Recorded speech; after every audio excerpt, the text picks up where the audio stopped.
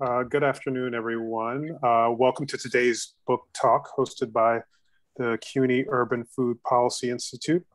My name is Craig Willingham. I'm the managing director for the Institute. And for those of you who don't know, and if this is your first time attending one of our events, a little background on the Institute. We are a research and action center based at the CUNY Graduate School of Public Health and Health Policy, and our work focuses on a wide variety of food policy related topic areas, everything from jobs in the food sector to the connections between upstate agricultural producers, downstate consumers. We do a lot of work looking at food insecurity, jobs in the food sector, and everything in between. And today's discussion is really a variation on some of the regular forums that we produce. In the last year or so, we've decided to start mixing it up and doing a combination of forum discussions and book talks. And today is an example of our effort to lift up new publications by authors whose work we think is important. And we look forward to hearing more about the work later on. But before we get started, I want to mention a few upcoming events. Rosita, I don't know if you can share the slide for our upcoming events.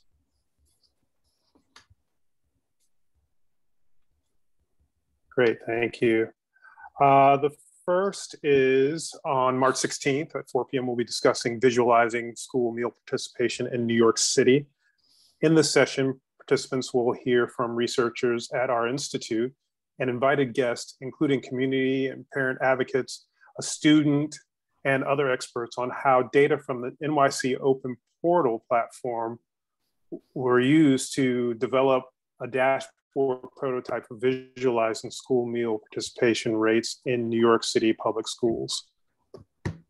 Our next event, next slide, please, is a Grand Rounds event with Dr. Earl C. Chambers on April 13th, 2023 at 4 p.m. Earl Chambers is a professor in the Department of Family and Social Medicine, associate professor in the Department of Epidemiology and Population Health, professor in the Department of Psychiatry and Behavioral Science, and the director of the Department of Family and Social Medicine Research Division at the Albert Einstein School of Medicine. His areas of research explore the intersection between social, epidemiological, and social medicine, and how social determinants of health within the context of physical environments can influence health behaviors and health outcomes in patients and populations. Next slide, please. And lastly, join us on April 27th at 10 a.m. for a book talk to discuss Eduardo J. Gomez's book, Junk Food Politics. In Junk Food Politics, Eduardo argues that the challenge lies with the strategic politics of the junk food industry and the way in which industry leaders have successfully created supportive political coalitions by partnering with governments to promote soda taxes, food labeling, and initiatives focused on public awareness and exercising while garnering presidential support. Throughout the contributions of government and anti-hunger groups and other allied organizations are shown to have an unusual marriage of convenience in that ultimately much of the effort is done in the focus or with an idea of supporting the junk food industry in a way that's counterintuitive to those sorts of entities. And so I'm hoping you can join us for one or more of these events. They'll be very lively, interesting, and hopefully will help to add to the understanding of the various topics.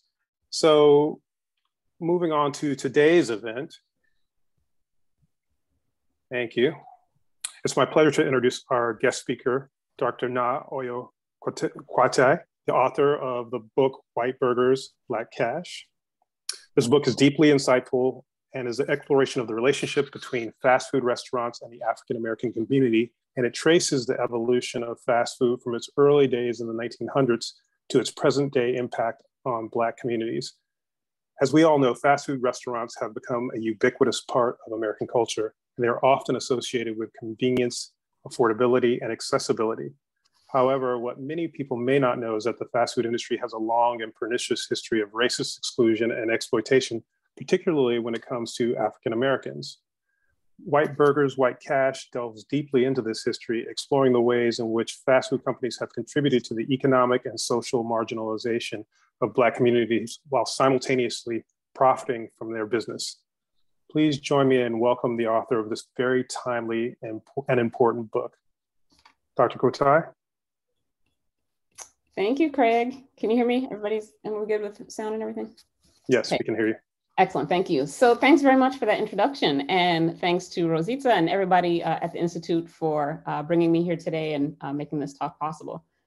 So Craig just gave you a great introduction to the book, and yeah, so it's really looking at trying to trace this national story from the early 1900s to the present, although with special attention to Chicago, DC, and New York, and looking at how fast food changed from a posture of excluding Black consumers, operators, and neighborhoods to one that made Blackness central to the bottom line.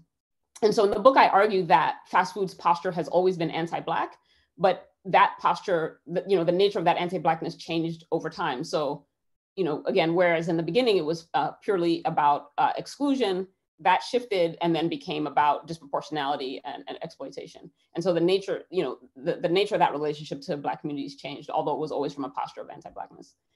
And so in this brief 20-minute period that I have to discuss more of the book, I can't really summarize a century of change in that time. So what I'm really going to do is focus more on the earlier part of that timeline, I think, because it's one that people know less about. And then I'm going to sort of skip ahead. So this is between like the 1920s and 1950s. And then I'm going to talk about how whiteness figured in restaurant operations at that time, and then skip ahead to the late 1960s and read an excerpt from the book that's in that era. And so this is chapter 5, which is about a third of the way through the book. And then towards the end, close by just pointing out some of the signal catalysts for fast food's continuing racial transformation thereafter. So let me just say up front that, it wasn't, in this transformation, there was never a light switch that went on that caused fast food to shift abruptly from 1 minute, utterly excluding Black people to pursuing them full throttle the next. It wasn't like that. It took a long time. Again, this is over a century. And there's a lot of, kind of approach avoidance, and there were both push and pull factors that caused fast food to proliferate in Black neighborhoods. And so as these different forces were coming in and out of focus, the symbolic meanings of fast food were also changing alongside them. And so the portion that I'm talking about is really in the era where fast food was a cipher for whiteness, and the ways in which it was selling a kind of consumable whiteness, and fast food as health, hygiene, and racial purity. And so what's interesting about fast food is that it has two opposing valuations, right? On the one hand, it's symbolic of, all-American sort of happiness, the quintessential American meal, the national food. It's imbued with the good life or with convenience, as Craig had noted. And so, it has those kind of positive connotations. But on the other hand, in a moment when organic food, artisanal, locally produced food is in vogue, and those kinds of foods are held in high esteem, fast food then becomes saddled with the pallor of being a homogenized kind of product, anachronistic, right, and out of step with the current preferences. And plus, fast food has lots of nutritional liabilities, high energy density, fat, sugar, and the like. And so so-called foodies generally reject fast food unless it takes the shape of a reinvented kind of form that explicitly caters to a new urban white affluence like Shake Shack. So in shifting to this new urban white aesthetic, upscale fast food like Shake Shack actually harkens to the beginnings of the original restaurants that are now considered passé. And when you think about most of its history, fast food's all-American kind of stance, really meant all-American whiteness. So when you look at, for example, advertisements for the 1950s, like there are ads for KFC where they featured like this happy little family with the dad and the two kids and the whole thing. And everything about that was about making white kids, families, and communities really paradigmatic for citing fast food and for marketing its products. And it's really quite, different from the kinds of advertisements you see today. And so now we're in a moment where fast food is strongly racialized as Black. It's disproportionately dense in Black neighborhoods, actively targets Black consumers, and also often uses Black folks or relies on images of Blackness for its marketing. So if you think about, what's the name? Annie for Popeyes, right? Those kind of images are like, it's almost synonymous, Blackness and fast food. So this is a complete inversion from what fast food began, or how it began. So the question that really animated the project when I began was how did this racial patterning come to pass? And like, how did we go from this all-American whiteness to oversaturated Black space?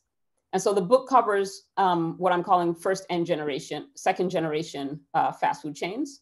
And so those two generations opened in urban and suburban areas, respectively. So the birth of the first generation of fast food fell within what is termed the nadir of race relations in the US. So this is from the end of the Civil War to the 1930s. And so during this time, you have Plessy versus Ferguson, ushering in legal segregation. Lynchings were at their worst. The Red Summer of 1919, when campaigns of racial terrorism plagued the country, the destruction of Greenwood in Tulsa, Oklahoma, right, and many others. So this was a moment where many forces were undermining Black life. And so this is the climate in which first generation fast food arose. So these are chains like White Castle, some of their knockoffs like White Tower, Little Tavern in the DC area, Horn and Hardart, not a knockoff, but that was another chain, and the Horn and Hardart's Automats, which were in New York and Philly, Hot Shops, which was a drive-in in DC. So there are a lot of these different chains operating in different kinds of ways. But the one thing, none of them were franchised. So these are all corporate owned outlets, and they all were in urban areas. And so they were essentially like urban temples to whiteness, because whether figuratively in who dined there or who worked there, or literally in the architecture, design, and even the name, right, like White Castle. And so first generation fast food promised pristine and sanitary conditions at a time when food production had a prominent place in public discourse. And they also promised an unsullied kind of social whiteness in terms of what was the dining experience going to be like if you ate there. So catering to varied segments of urban white populations, ranging from working class white men as pedestrians, either walking by restaurants or coming off public transit, to adults of different socioeconomic backgrounds, and then in some cases motorists, teens and adults. But the unifying characteristic was really their whiteness. So then the second generation of fast food began in the suburbs in the early 1950s. And so whereas the first generation was urban, early 1900s, it takes depending on which restaurant you're talking about 20 to 50 years before second generation comes along. So these are now the brand names that are currently most synonymous with fast food, like McDonald's, Burger King, KFC. So these are all suburban outlets, and they take fast food and this theme of purity and shift it in a key way. So that now it wasn't about the purity of just simple fuel for the working man, but really about the purity of white domestic space. And where first generation fast food located on urban street corners, second generation chains were in suburbs on large arterial roads and so on. Although there were actually some of the chains did have a few urban locations, obviously in white neighborhoods as well. And then where the first generation was targeting working adults, the second went after families, moms and children. So fast food then became more, it was more than food, it was fun. So when you look back at the first generation and when it began, again, this is the early 1900s, food production, shopping, consumption, all of those things were changing. They often presented significant challenges to urban residents. So, the outdoor markets where white immigrants were shopping were really hectic. You think about like New York City at this time and the tiny apartment people were living in. So they had scarce space in their residential, in residences. So that made it difficult to stock up on food. You might not have had sound cooking facilities. So eating out in a variety of establishments, or at least buying some ready-made kinds of meals like from delis or bakeries and some small restaurants and so on. Like that all became more popular. And so what emerged though was that hygiene was an acute concern, both for eating out and for purchasing groceries, especially meat. So journalist Upton Sinclair published a novel called The Jungle in 1906, based on the true horror of Chicago's slaughterhouses and meatpacking industry. So his prose revealed, among many other ghastly things, how the sausage was made literally. So I'm gonna read you a quote here from Sinclair. He says, quote, "There would be meat that had tumbled out on the floor in the dirt and sawdust, where the workers had tramped and spit uncounted billions of consumption germs," consumption meaning like tuberculosis. "There would be meat stored in great piles and rooms, and the water from leaky roofs would rip over it, and thousands of rats would race about on it. These rats were nuisances, and the packers would put poisoned bread out for them. They would die, and then rats, bread, and meat would go to the hoppers together," end quote. So like the whole book, right, is just this one horrific sort of description of what was happening in the meatpacking industry after another. And so for the first generation chains to thrive, especially those selling burgers, they needed to overcome the concerns of potential diners. So most of them made sanitary practices foundational to their operations, whether that was implicitly or explicitly. So among the burger outlets, which I call the Burger Chateau because they had castle-like designs and names. So the Burger Chateau, they brought whiteness front and center as part of this thrust to bring sanitary conditions to front and center. And so they clad the buildings in whiteness as a testament to purity, which functioned both nutritionally and food safety wise and racially. So White Castle was the progenitor of the Burger Chateau. It launched in 1921 in Wichita, Kansas. And this was a time when the meat industry was engaged in aggressive PR campaigns, trying to portray its products as wholesome and healthy, right? They're still dealing with the aftermath of Sinclair's work. And so this is important because hamburgers at this time were really, they weren't anything special. They were basically a meatball shoved between two pieces of white bread. You would eat them at like street fairs or county fairs and at roadside shacks that kind of had limited reach, that. And so it was the kind of thing you just sort of eat that and take your chances, right? It's just street food. It was nothing special. So when J. Walter Anderson comes along and starts grilling them as flattened patties, he puts onions on top. It's like this new innovation for the white working class locals that were buying them. So Billy Ingram then joins with him and they form the chain White Castle. And in doing so, the restaurant with its shining white tile and architecture evoking royalty countered the kinds of concerns that were brewing around germs and unclean food, and made the idea of a burger something that was reasonable to eat, safe to eat, good to eat. And then its locations in white space assuaged concerns about polluting bodies in the form of Black consumers. And then, after White Castle, a bunch of different knockoff versions come around. So White Tower follows in 1926. This is probably the biggest of the knockoff chains. It got itself actually into quite a protracted lawsuit with White Castle for copyright infringement. But so they started in Wisconsin, and again, take up that same kind of motif of the purity of whiteness in its architecture, and maintain a racial boundary that pervaded society elsewhere. So white Northerners, were refusing to mix with Black counterparts in social and especially leisure settings like amusement parks and especially swimming pools. And they would routinely turn to violence to maintain the color line. And so while, of course, the, White Castle was not a leisure setting in the way that an amusement park or skating rink, but, so these were places, they were just pit stops, basically. You go there for your cheap, inexpensive burger. It's just, a way to refuel and in very Spartan kinds of interiors. So again, very clean, everything shining, white tile, gleaming metal, et cetera. But it wasn't fun the way second generation fast food would be. But even the pit stops would not countenance Black customers. And then of course, it wasn't just the buildings that were clad in white, the staff were white men clad in white uniforms. And the absence of Black men is not surprising really, given that the restaurants were nowhere near Black neighborhoods. But it's also true that the labor practices that excluded Black men were really carrying through this threat of the perceived threat of contagion from Black bodies. And that precluded Black workers taking up positions behind the counter. So the Burger Chateau perpetuated racial hierarchies in the social order in that, if you, for example, if you contrast them with Southern lunch counters where white women were the public face, up at the counter, and then Black women were actually making the food back in the kitchen. At the Burger Chateau, there was no back, so you couldn't do that. So you couldn't have a Black man standing as the representation of the business, visible to everybody, especially even from the street, right? Because they had these big picture windows.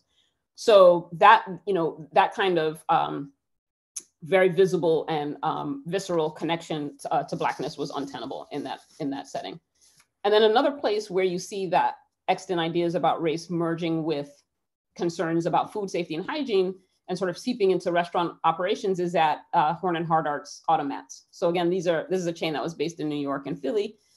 They began really early, 1906 in Philly and 1912 in New York. And so this was, for folks that don't know, it was a self-service format where you'd go in and along the walls were these big industrial kind of looking metal interfaces with lots of little glass cubicles. And so you would put your nickel in the slot and then open the little door to the glass compartment and take out whichever food you want. And there were there was a wide variety of foods. And what was great from a sanitary perspective was that, you could see your food before it was being made. You didn't have to worry about what kinds of horrific, rat encrusted meats you might be getting served, whatever. So that was a key benefit for the consumer, but the chain restricted the positions that Black people could hold there. So they were not in public facing positions. They were assigned, to kitchen duties or to other places off screen, but they weren't, and so critically, they weren't allowed to put the food in the compartments lest the customers see a Black hand touching the food and therefore undo the idea of sanitary food. So then when the second generation was born, by that point, so this is the 1950s, we don't have all those concerns around hygiene in that way. And second generation is really seeking out families and constructing families to mean white suburban families. And so again, Black consumers were entirely incompatible there. And so Black people were, of course, excluded from the suburbs where second generation was opening by federal and other policies. So they were physically, separated from fast food, but they were also symbolically excluded because the meals were offered as all-American, just part of this all-American experience, and Black people did not have full access to American citizenship. And so suburban fast food tried to construct itself as this white utopia, but almost immediately that notion was fraught and unstable because concerns quickly arose around teenagers who were moneymakers, right? Because they would come in number and they would spend a lot of money, but their rowdy behavior would put off adult diners. So they were hot rodding, goofing off in the parking lot and so on. And so it became this really difficult needle to thread of like, how do we attract this consumer segment that's foundational to the enterprise, but do so under conditions that are going to keep them in line? And so this tension came up frequently in industry periodicals. You would see lots of, articles where people in the industry would, sort of just, at wit's end, what do we do about the teenagers? Because the thing was like, they were an important part of the whole concept. They were not just a source of revenue, but they're really the whole idea of second generation fast food. Like it's fun, family, wholesomeness. And so you couldn't have a restaurant concept that is founded on fun for the whole family and then excise part of that family, right? So as neighborhoods were changing in the city and racially, and second generation chains were out in the suburbs, now they found themselves having difficulty persisting in the suburbs and trying to expand because communities became increasingly concerned about the disorder, and sort of inappropriate behavior or whatever of these teens. And so, but when you look back at the city where white flight has left these neighborhoods to be changing over to Black, in areas where, particularly where there was, that racial transition either wasn't complete or was ongoing and tensions were high, the fast food restaurants that were there became flashpoints for racial violence. And so then, the restaurants that had been coded as white, they were located in white space, they were represented as a benefit that accrued to whiteness. And so all of that took on additional symbolic weight for those who had not moved to the suburbs, right? Because this is something now they're already finding their neighborhoods changing.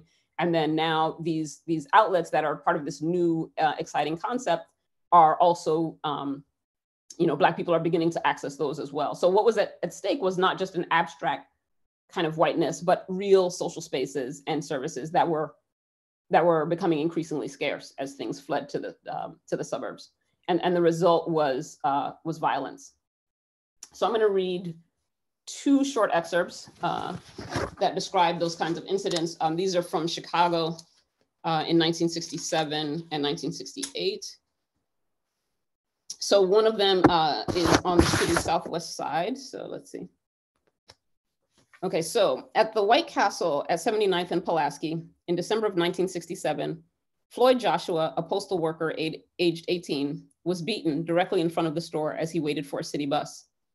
The location counted among its patrons a large number of students from the William J. Bogan High School and William J. Bogan Junior College across the street, as well as truckers, city workers, and white-collar businessmen. The White Castle had a reputation for warm, smiling service, which local media attributed to the company's code. This work ethic apparently did not extend to assisting individuals under attack by restaurant customers. As Joshua and another man waited for the bus, a pair of white males emerged from the restaurant and set upon them. Joshua did not see them until hot coffee had been splashed in his eyes and his head was struck by a blunt object. He lost consciousness and fell to the ground, and when he came to, his companion was under attack. Joshua was able to temporarily parry one of the assailants, and he explained that, quote, "At that point, it appeared that other whites in the hamburger shop were going to come out and get into the fight. But just then the bus pulled up. Fortunately, the driver was a Negro. He jumped off the bus to help us, and the white boys ran off," end quote. Joshua's mother was informed by another postal employee that this was not the first time racial violence had occurred in front of the fast food restaurant, for which reason Black people were discouraged from patronizing the outlet.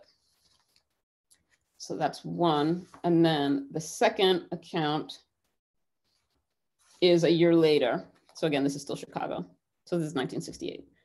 The Dunlap siblings, Veronica, age 20, and William, age 19, and their friend Leon Benford, 19, were Englewood residents who met with racist assault at a Burger King. They, along with Tyrone Thurkield, 16, headed out on a late summer night to an area southwest of their homes in what was still very much a white stronghold. It was on the wrong side of Ashland Avenue, the defensive perimeter that separated Black from white. Between 1960 and 1970, whites had decamped from houses east of Ashland, leaving those to the west clinging desperately to the territory that remained. Bombings, fire, and vandalism awaited Black residents who attempted to cross Englewood's impermeable racial boundaries.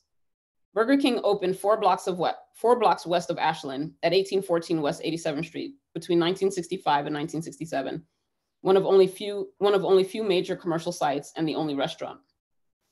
Situated on the same side of the street were several medical concerns, for example, a doctor's office, pharmacy, and clinical lab, and an electric company. Across the street were 2 liquor stores and a beauty salon. The outlet was the only place on that stretch where young white residents would hang out. And so in mid-August 1968, between 9:30 and 10 o'clock p.m., when the 4 Englewood youths entered the Burger King hamburger stand, things turned bloody quickly. A mob of 20 to 25 white boys attacked the group, with William Dunlap sustaining the most visible injuries, a laceration on his forehead that required stitches. Veronica Dunlap and Leon Benford found a police officer and entreated him to help. He told Leon, quote, "Get your black blank out of here," is what the newspaper wrote. Blank was probably ass or something. "Get your black blank out of here. You don't belong in this neighborhood anyway," end quote. Further, the officer drew his weapon and told Leon that, quote, "If he did not leave, he'd shoot him," end quote. So these are just 2 of the incidents, and there were many of them, a surprising number, which is not something I had really anticipated or thought about being an issue in this history, but came up to be quite prevalent. And so these incidents really illustrate the closely guarded whiteness of fast food at the time, but that began to change, especially once neighborhood racial transitions were complete and white operators now held outlets in communities they never meant to serve. So one of the ways that fast food became dense in Black neighborhoods is really just because they were sited there when the communities were white. And when fast food carried symbolic meanings that made it a desirable amenity. And then they began to proliferate for many reasons once the neighborhoods were Black. In the late 1960s, Black franchisees were brought on as the public face in these changing urban areas. Quote unquote minority enterprise initiatives from the federal government funded the growth of fast food with federal dollars, because the government saw fast food and other franchises as a way to tamp down on unrest. So following the numerous uprisings that were taking place in the late 60s, they thought fast food would be a way to give Black people franchises and maybe that will keep them happy. Meanwhile, so while the federal government was making these kinds of new funds available, Black franchisors were also creating their own Black-owned brands. So it wasn't just that Black people were becoming franchisees of McDonald's, for example, but then there were Black celebrities who were creating their own franchise, like Brady Keys, a former NFL player who created All Pro Chicken. So, and for their part, they were doing so, trying to serve Black communities, right, from a perspective of community empowerment. But so that was a new layer of restaurants that began to open. And then in the 1970s came the advent of Black targeted advertising and an unabashed rush, basically, to claim what the industry saw as a quote unquote gold mine in the ghetto. So whereas in the 60s, it was more about trying to appease social unrest and like using fast food as social policy. By the 70s, it was just get the money and run. And then in the burger and chicken wars arrived in the 1980s, that further stimulated growth. And there were, from there were just, I'm skipping over other ones as well, but there were a lot of factors that really coalesced to continue to push fast food to definitively take up space on the other side of the color line. So I'm gonna stop there. I think I'm out of time. How's my time doing? Yeah, I'm over time. And then we can talk more in the Q&A about other areas that I didn't discuss.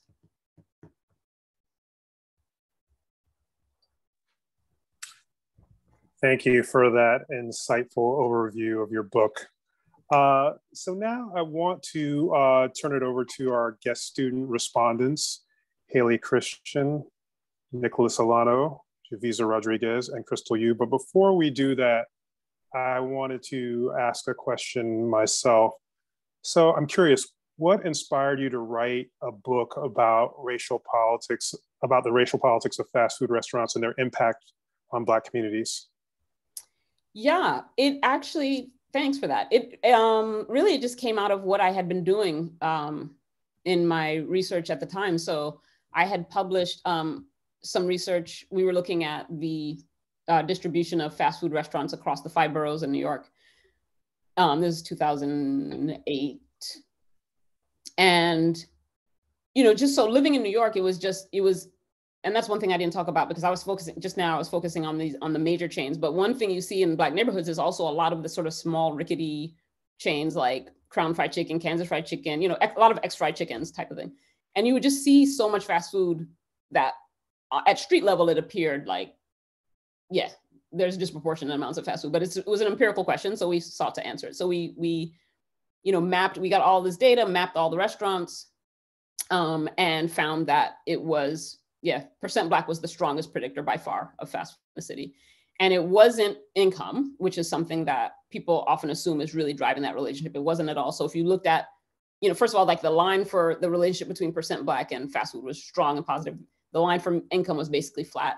And if you compared, high income Black neighborhoods and low income Black neighborhoods, they basically had the same exposure. So it wasn't income. Income was not protective. And then if you looked at, high income Black and high income white, the Black neighborhoods were, had high saturation and white neighborhoods didn't. Anyways, it was very clear that it was race.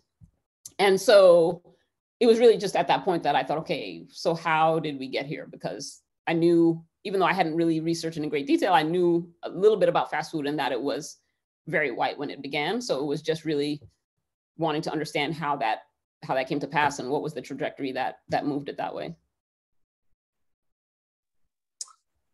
Thank you. And as I turn it over to our student responders, I want to ask that they start with one question, and then depending on how we're doing on time, we'll go back around and provide an opportunity for you to ask more questions. So again, to start, I want to ask Hailey to come forth and ask a question.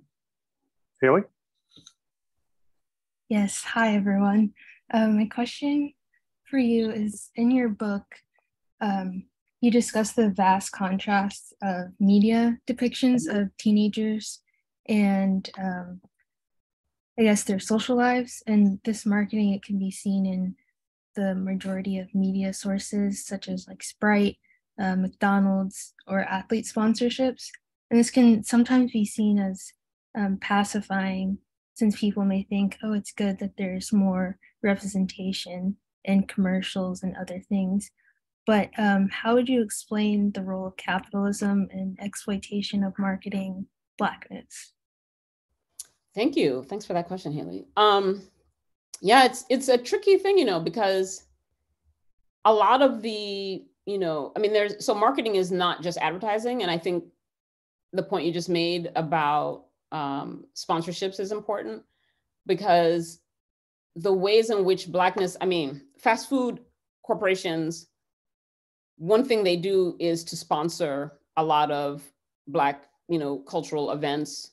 And this is something that, came up in the book, but, and it's not just fast food, it's other corporations. Tobacco especially is notorious for that. If you look at Keith Walu's new book, Pushing Cool, and I don't remember the full subtitle, but it's about menthol cigarettes and how big tobacco came to target Black consumers. It's the same kind of thing. Is like those corporations want to it's not just that they want to get more consumers and more, more people in the store buying Big Macs, yes, but you also want to sort of give the corporation a halo of positivity, one that's seen as being, not just not just having representation, but really having an ethos that's committed to the benefit of Black communities in multiple ways. And so they use a number of strategies, and one of them that's critical for that is sponsorship.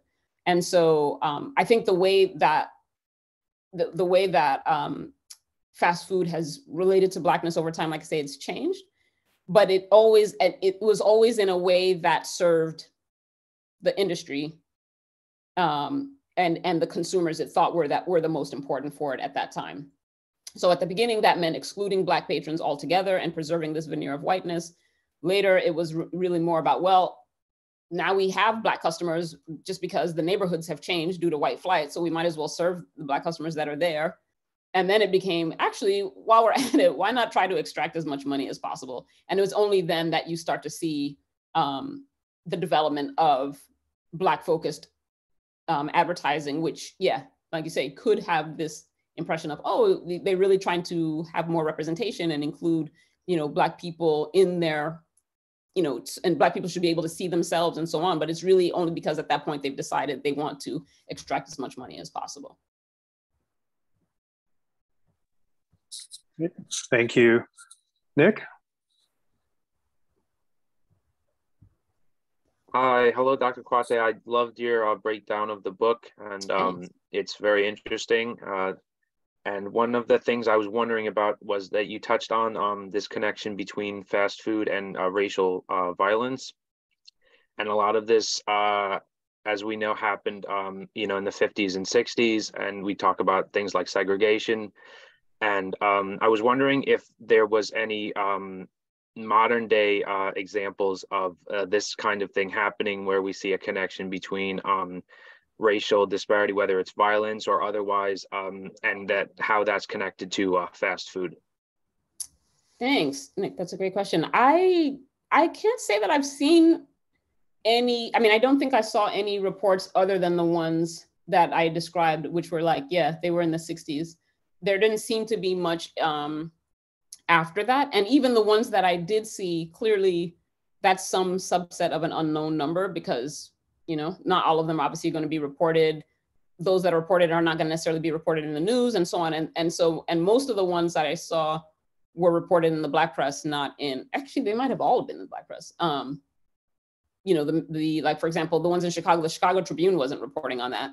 I did see some in industry periodicals. So the paper Nation's Restaurant News had reported on some incidents taking place in New Jersey. But so it's hard to really get a sense of, the scope of it. but it clearly was happening more, it was clearly not an isolated scenario, and it wasn't just in a particular locale. It was in Chicago, it was in New Jersey, it was in DC, it was different places. So, but I don't think I've seen any post 60s. And I think, again, but if there, I mean, there probably are incidents of hate crimes that happen at fast food in the more contemporary moment, but I would hazard that they wouldn't be from the same motivational standpoint, in as much as the restaurants at that time, the symbolic meanings of fast food at that time of this, utopia and this kind of happy new experience that white people were trying to hoard for themselves at that time, it wouldn't have that same valence today. So whatever, if there was violence occurring, I don't think it would be quite in the same vein. Yeah.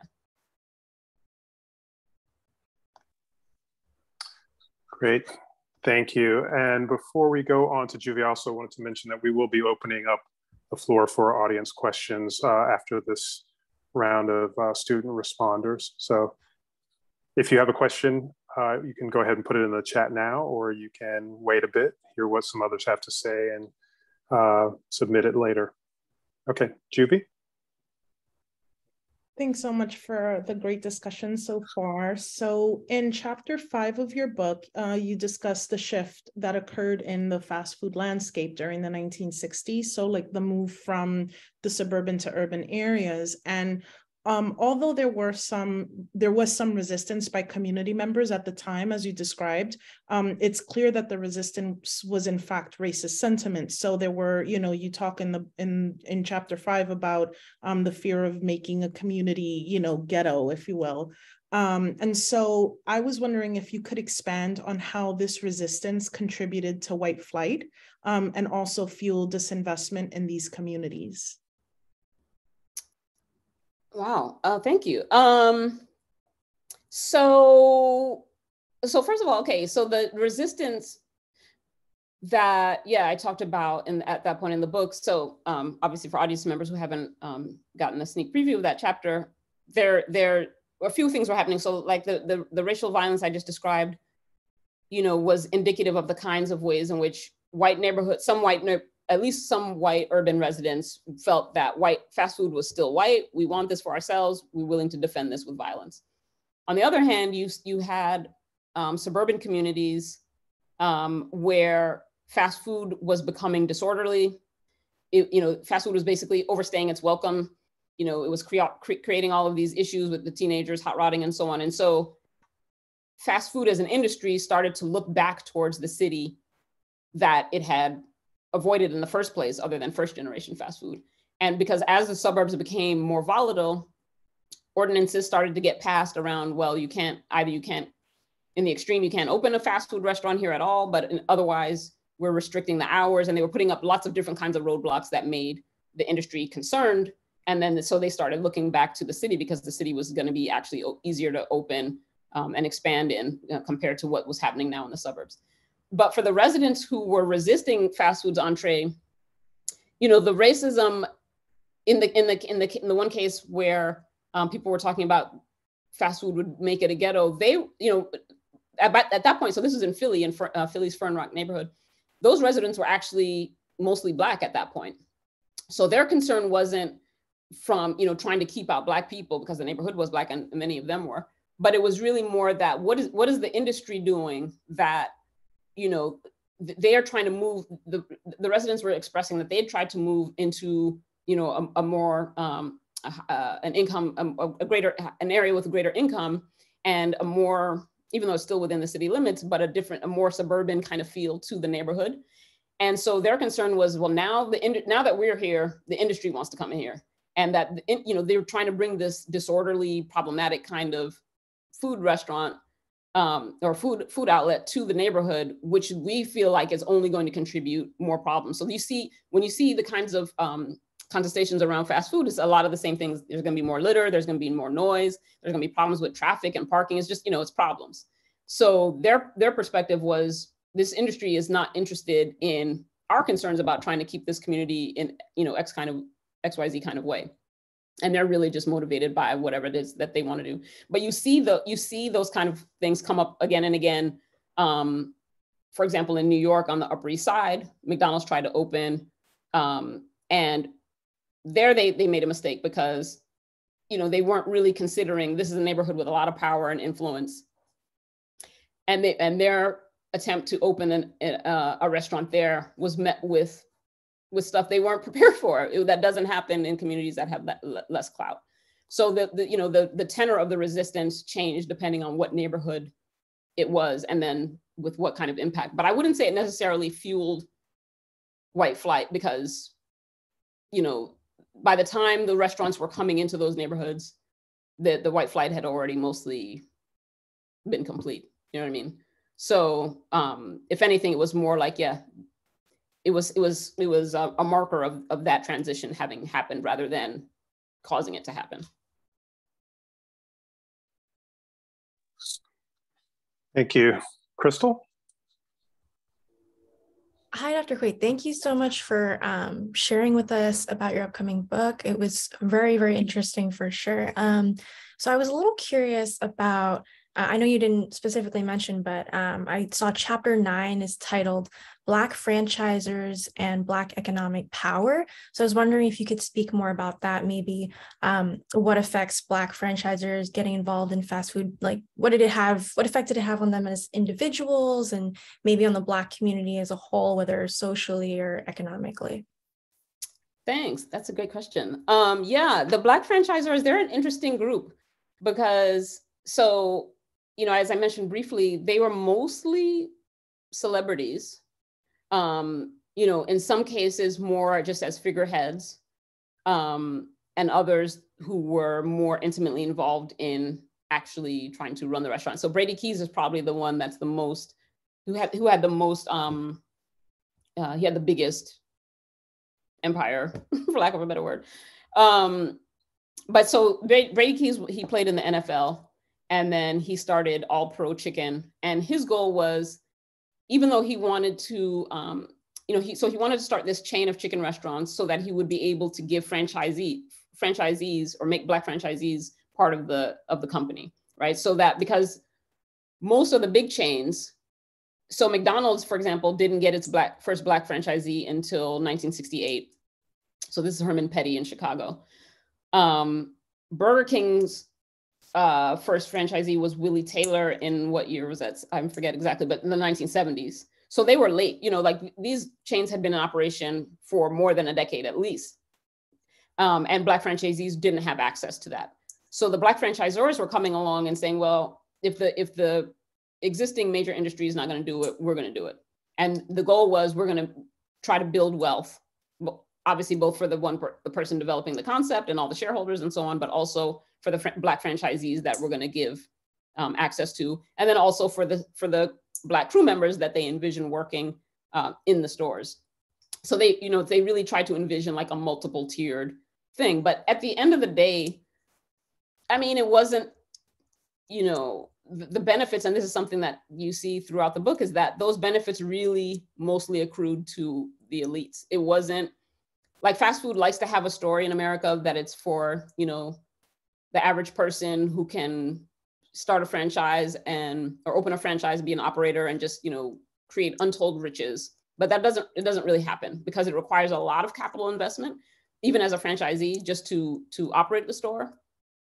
And so for the most part, that doesn't really pan out. And then for the franchisors, they too, you know, they face the same kind of discrimination that the franchisees did in many ways. Like if they're trying to deal with the federal government, or trying to get loans from private entities, or whatever it is they're trying to do, they were also facing a lot of discrimination. So they you know, they weren't necessarily able to create the this opportunity for community empowerment or for economic development that they thought it would be. And then again, many of them already are coming from a position of wealth anyway. Like Brady Keys was not, you know, an average person off the street. He was coming from the NFL. And so the industry was really more interested in either having somebody like him act as like a cultural broker, you know, to work to sort of be as a go-between to communities that they didn't understand, and help them make money. But for the most part, that, yeah, the Black franchisors was as kind of a dream deferred that doesn't really pan out in the end. Thank you. And I'm wondering, sticking with the issues of Black franchisees for a moment, I'm wondering if you looked at the phenomenon of Black franchisees primarily being offered opportunities in Black neighborhoods and not being allowed to buy franchises in, you know, wealthier suburban, often white neighborhoods, in effect having this sort of economic inequality in terms of the amount of money that the franchise owners can make. Yes, that is something that it's funny because there was just a lawsuit. Was it 2020 or 2021? Anyway, but there was just a new McDonald's Black franchisee lawsuit against corporate that they were being shut out from different kinds of opportunities for just what you're describing, like, and that was a refrain that really since the beginning, since they got in until now, it's clearly not gotten any better, but there was persistently redlining in terms of where Black franchisees were able to get outlets. So they would have, the people who were doing the franchising would tell prospective Black franchisees like, well, you can't have this location, like that's for a white person. And so like they would be restricted from where they could have outlets. They were given less profitable stores. They were given stores with more problems. They were given less support from corporate and the kinds of things that were supposed to help them to make them be successful. And that is just a long refrain, like really, yeah, from the 60s till now, that apparently continues. Thank you. And I think we have time for maybe one or two more questions from the students before we jump into audience questions. So Hailey, I'm gonna go back to you. Okay, so I guess being immersed in this topic, in this content, have you thought of solutions that could mitigate the negative relationship with fast food restaurants and the Black community? And also, if you've spoken with any community members or people in affected neighborhoods, and if they have shared their thoughts on this? Thank you. That is the one thing I didn't really do. There wasn't any ethnographic research as part of the methods for this project. And so much of what I know about how communities have responded has been through existing, archival material and so on. And so I think the question is really, it depends how you are framing what the negative impact of fast food. So, in terms of how you're going to redress it, because it's a bigger issue than just the food. I mean, fast food certainly, like I said, has nutritional liabilities that contribute to chronic disease and that perpetuate the kinds of health inequities we see, but it's bigger than that as well. Like, so as Ella Baker said, right, it's bigger than a burger, but it's really, and so for example, in South Los Angeles, they enacted a fast food ban where what they were doing was, and so this is for what used to be called South Central is now South LA. And this was an area that had, very high saturation of fast food and also a dearth of other kinds of retail that they wanted. And so they enacted legislation to ban the entree of new outlets with the hope that that would, A, stop the proliferation any further, and then B, potentially allow for the influx of new kinds of retail. And what happened was, so then there have been public health studies that have looked at this afterwards to see what have been the health effects, whether the food landscape has changed. And it didn't that much. And that's, in part, which is what some of the organizing, the folks who were doing the organizing noted, is that because redlining still exists, like it's still a Black neighborhood, Black and Latinx, like just because you've prevented an additional fast food doesn't mean all these other restaurants or other kinds of retail are going to suddenly now pour in. Like they could have been there if they wanted to. And we saw, we did a study in New York where we looked at retail redlining in the city, where we looked at access to different kinds of retail within, like how far do you have to travel to get to a host of different retail? So anything, bookstores, apparel, pharmacies. What else did we look at? Office supply, did I say that already? Just different kinds of things. And because the idea is often, it's often the case that people assume, well, if there's all this fast food in this neighborhood, it must be because the demand is really high and Black people just must eat lots of fast food, and that's why the restaurant is there. They're just going where the people want it. As if, first of all, retail ever does what Black people want, but in any case. So we looked at whether, if that's true, if it's really demand, right, then there shouldn't be a relationship between the percentage of Black residents and whatever the distance to the nearest outlet is after you control for demand, right? So we looked at percent Black, median household income, population density. What else did we look at? I think it was like nearby subway stations, and then retail demand. And the retail demand marker was the market potential index, which is a commonly used industry measure. And that measure in itself already underestimates demand. And so when you look at that, Black neighborhoods, basically for every type of retail, for the most part, Black New Yorkers would have to travel farther to get to any of those types after you control for all that. It wasn't demand. Like, there's still a relationship between percent Black. They would have to travel farther than, for example, white counterparts would have to. Fast food was one instance where you didn't have to travel farther. It was actually closer. You know what I mean? Like, it was inversely related.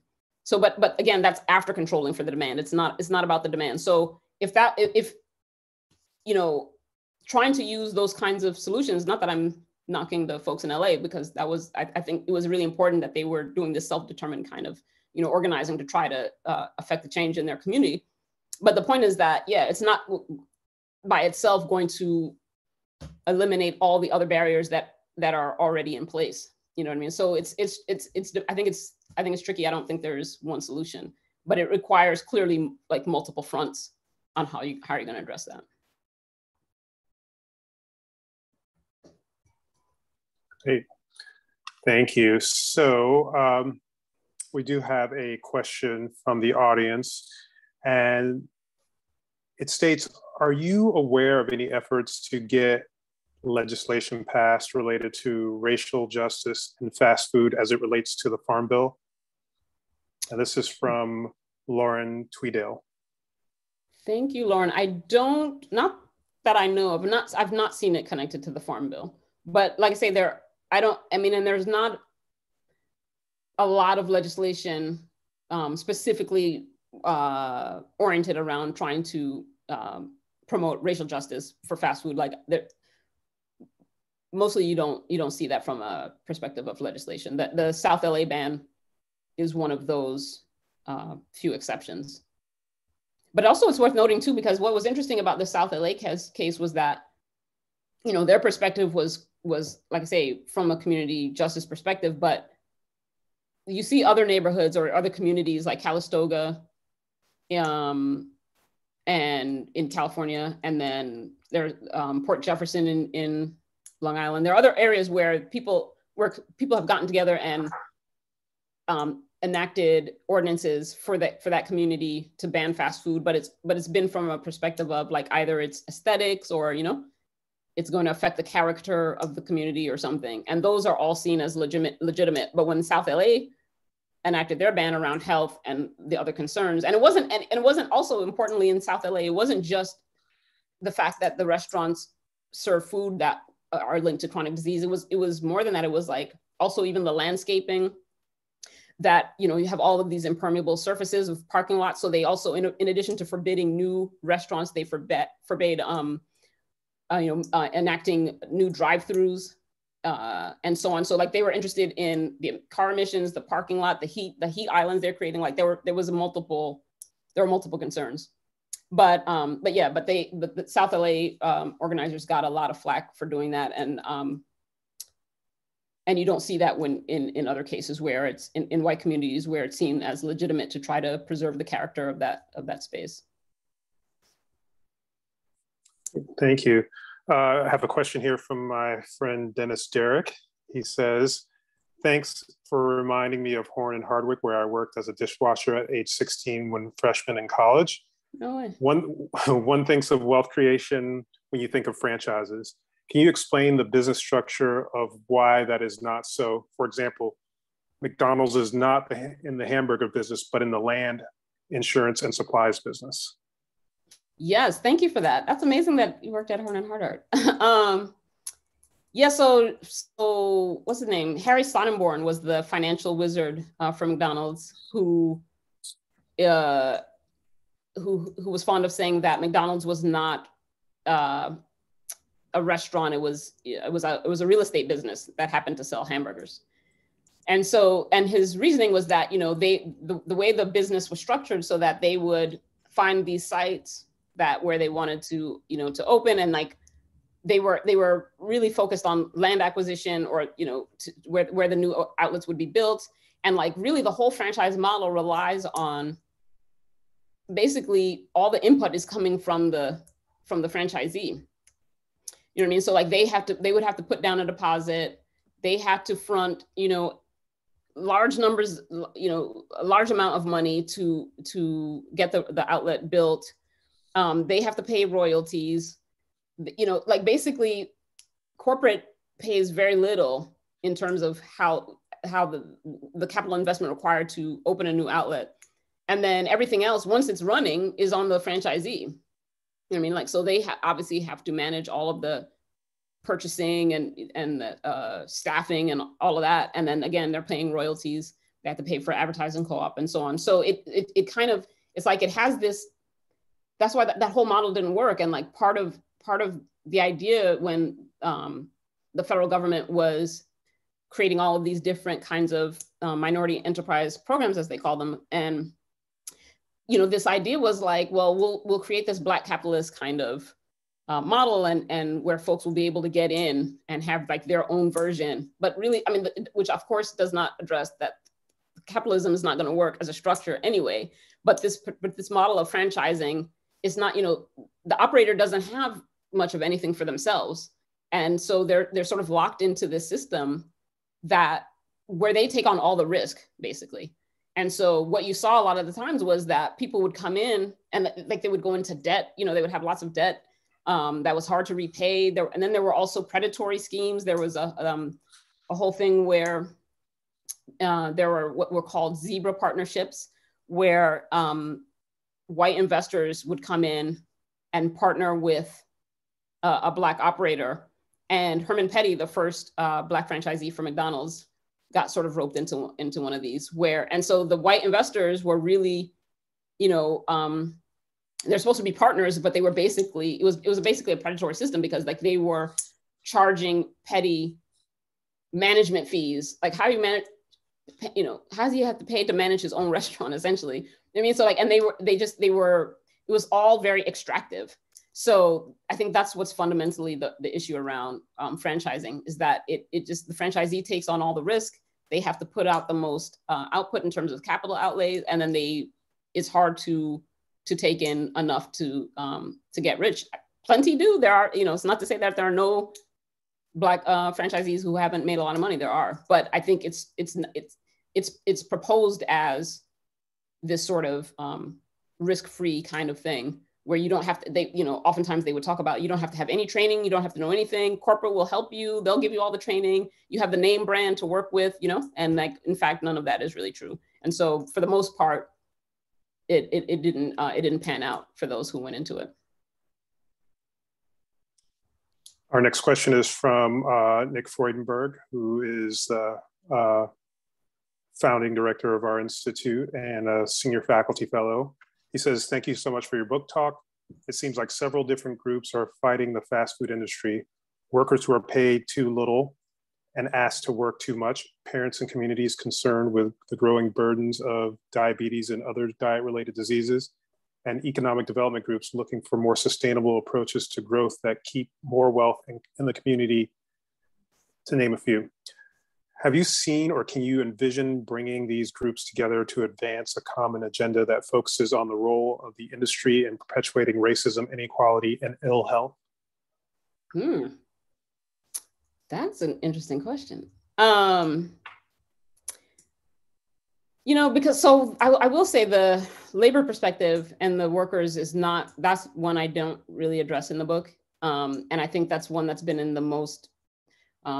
most brought into sharp relief in recent years is, you know, what has been the conditions for workers And that's not really something I deal with in the book, but I think, yeah, there are, I mean, I think there are points of convergence where that would make sense, where if people are working from, even though they're working from different perspectives, and each constituency has a specific aim that they're coming from. I think the points of convergence around equity and around really trying to envision something beyond the strictures of what the franchise model, how that normally operates. I mean, I think that's possible. I don't know how likely it is. I mean, I think it also, the industry, is itself not especially, it's lost a lot of the sheen that it once had. And I think it's for that reason, a little more, I don't know if it's even possible, but potentially more ruthless than it once was,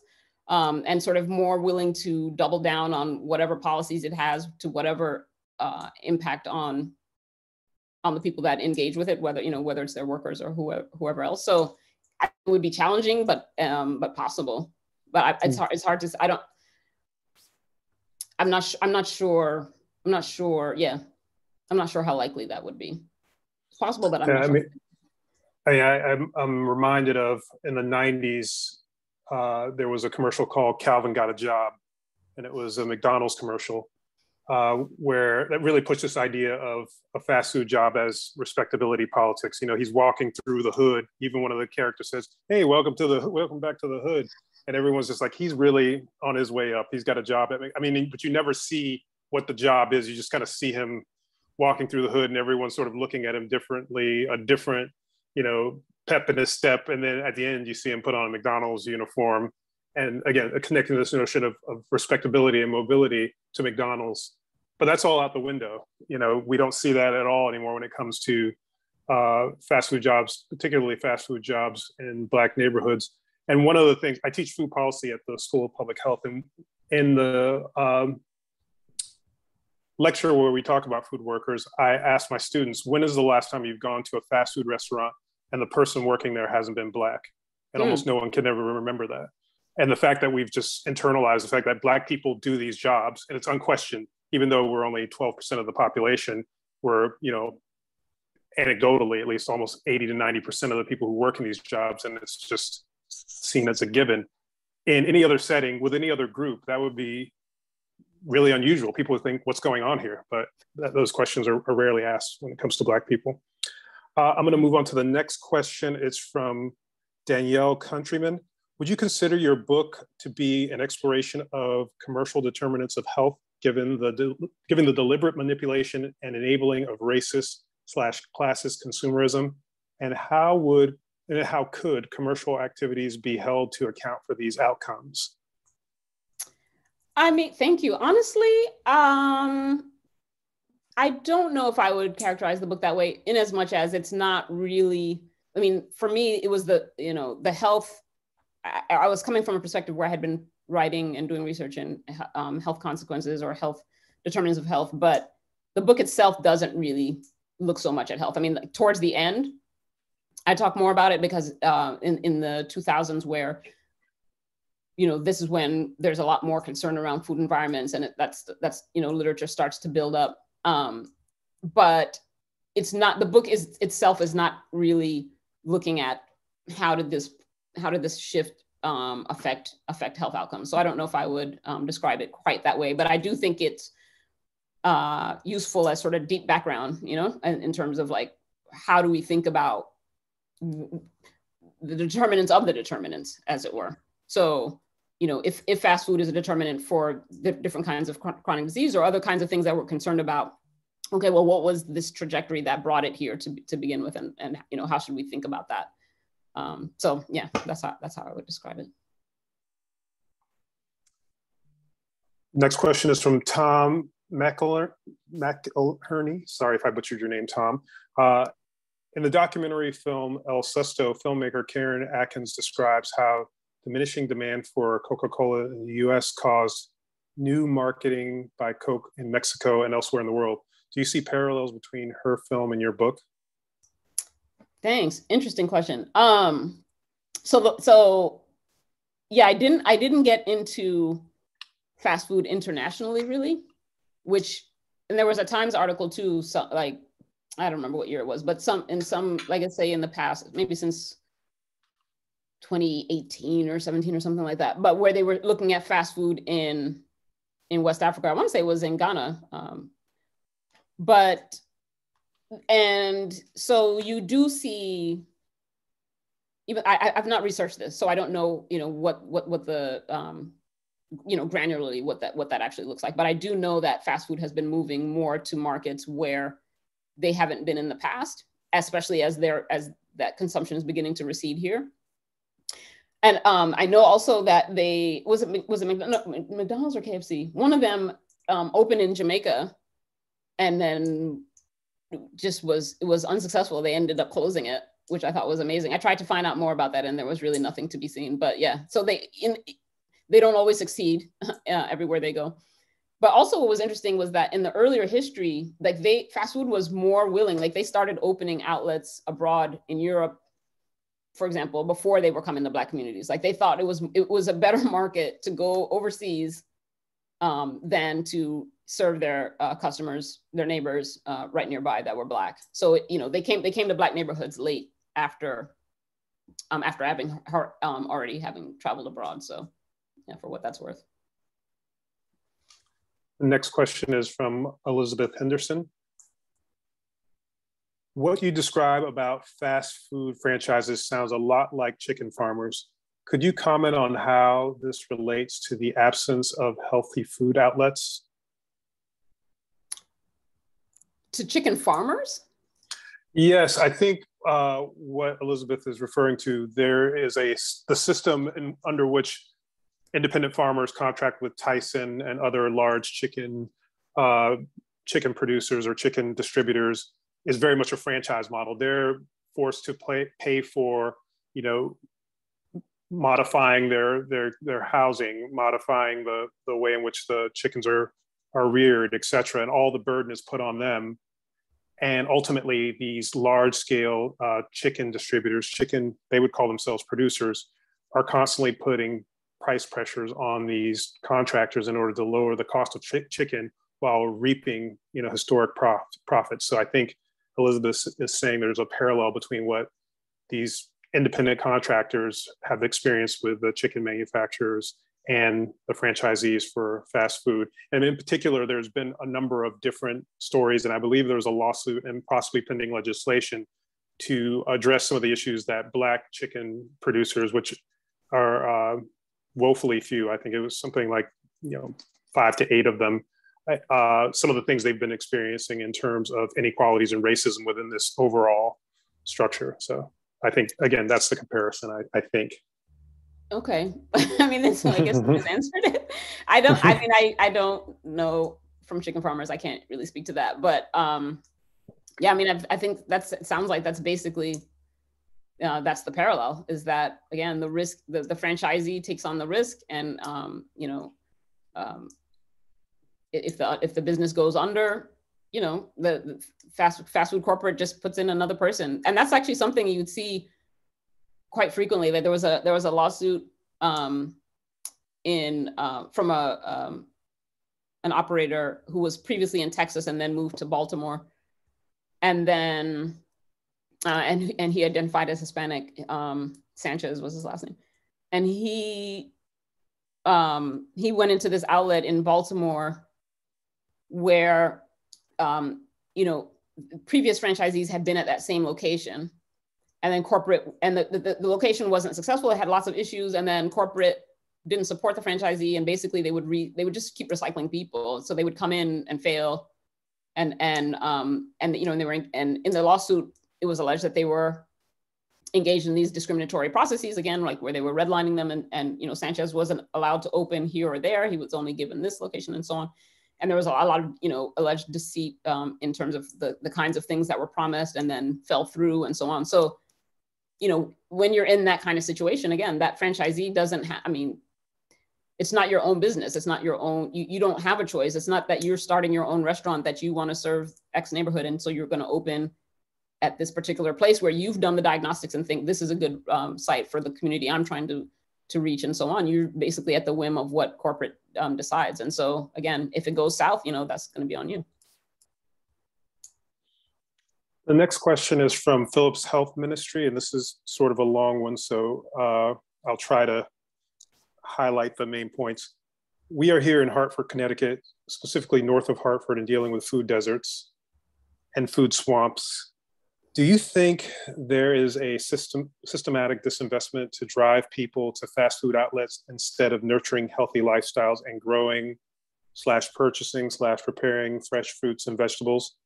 We have a life expectancy gap of 15 to 20 years shorter than our neighboring suburbs just 3 miles away. Supposedly, grocery retailers don't see our area as attractive. Profits over the well-being of people. Interested to know your thoughts.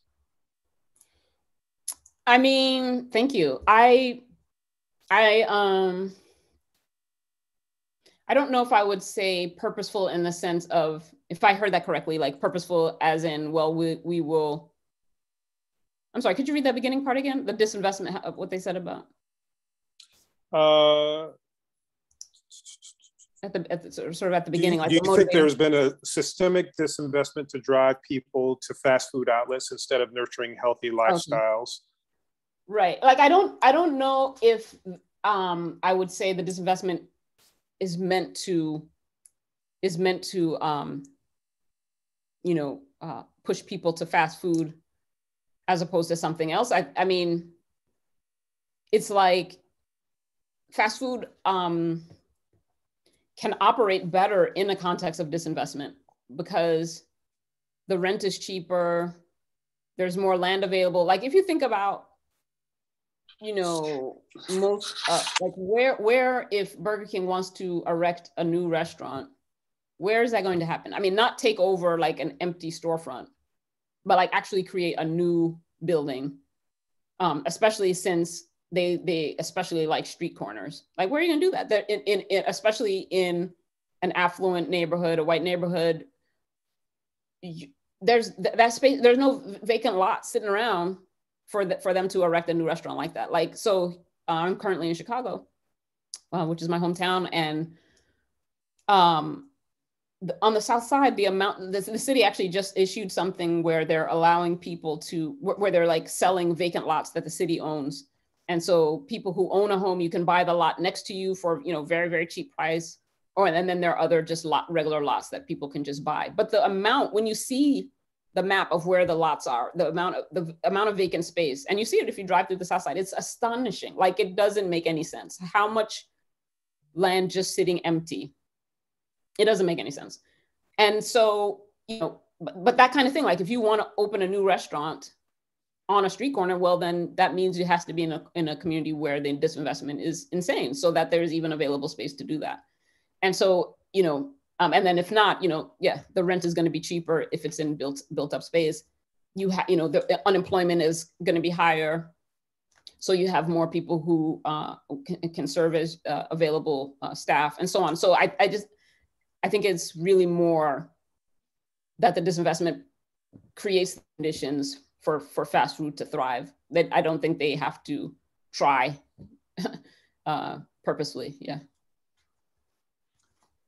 I'm also wondering if you think that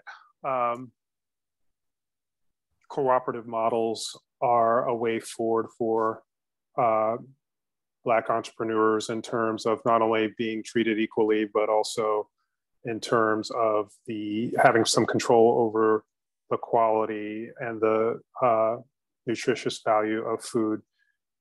We've seen historically Black co-ops, particularly I'm thinking of one of the ones in Harlem, that really show what's possible. But so much of that has been tossed by the wayside in favor for a sort of race to the bottom.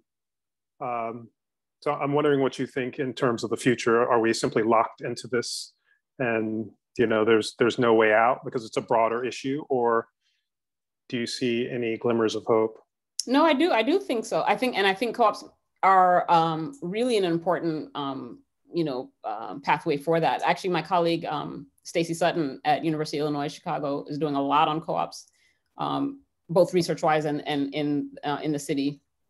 And so she could speak better to co-ops than I can, but it's something that did come up early in, the earlier sort of, midway through the timeline, where, like you said, I mean, it was really too bad because there was a lot of movement around Black co-ops at the time, and you could see like they were developing them. There's one that was created by Outgill Gardens, a housing project in the far south side of Chicago, organizing around trying to, you know, address the insufficient access to the kinds of foods that they needed and so on. But like that all sort of, fell aside as many actors pushed this model of Black capitalism that really never had the possibility of a liberatory kind of outcome that those communities would want. So yeah, to me, I do think co-ops and others of those kinds of models that are aside from trying to fit into a capitalist framework that's just not, it doesn't have the potential to bring the community the kinds of resources it really needs. So.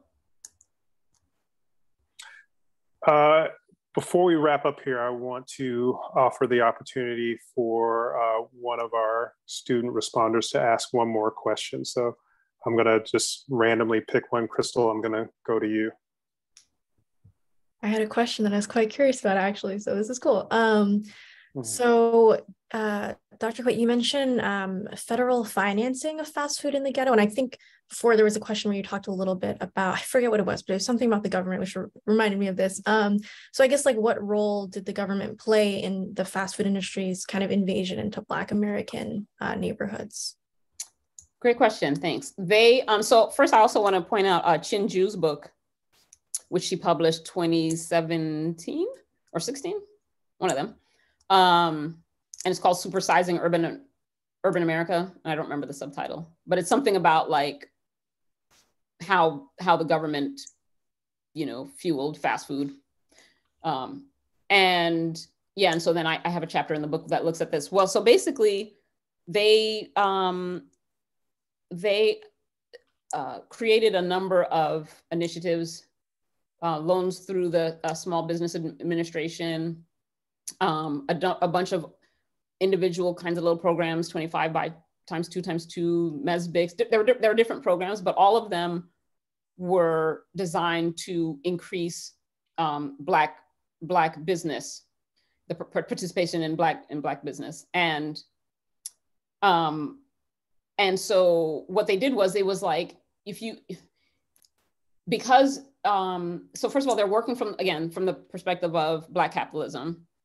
And so what they were trying to do was so-called create more opportunities for Black entrepreneurs to have business. And so in their framework, they thought, okay, well, the best way to do that is through franchising, because Black people don't necessarily, in their mind, don't necessarily have the background, the management skills, the knowledge, whatever. In a franchising model, you already have this established entity that's, you know, with name recognition, and you have the opportunity where the entrepreneur is going to have the training from corporate, like they're not just on their own creating their new own restaurant and having to figure out how do you run a kitchen, how do you whatever, and you have all of this stuff. And so they made franchising really the model of trying to redress the fact that, you know, what Black people were uprising against in the late 60s, and trying to make this like, well, there's all this unrest. The way to do that is to give them businesses, or to tamp that down is to give them businesses. The way to give them businesses is to give them franchises.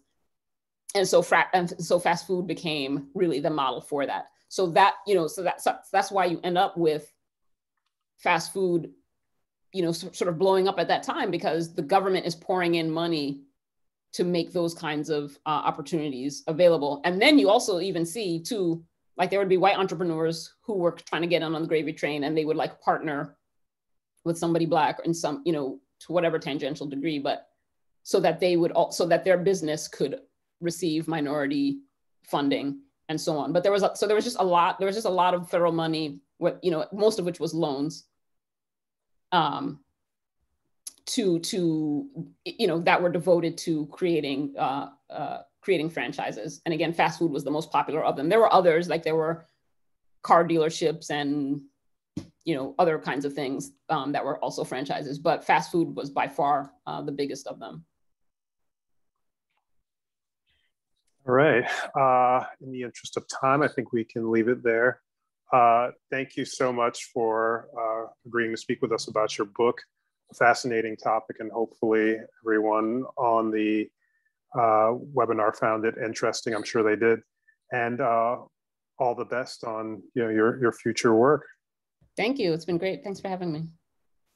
And thank you to our student responders. We couldn't have done this without you. You had fantastic questions, and really thank you again. One more reminder about the 3 events I mentioned at the top of the beginning of the meeting today. Hopefully you'll be able to join us. If you're interested, you can go to our website, cunyurbanfoodpolicyinstitute.org, and subscribe to our newsletter in order to get updates regarding upcoming events, new research, etc. Thank you again, everyone. Thank you.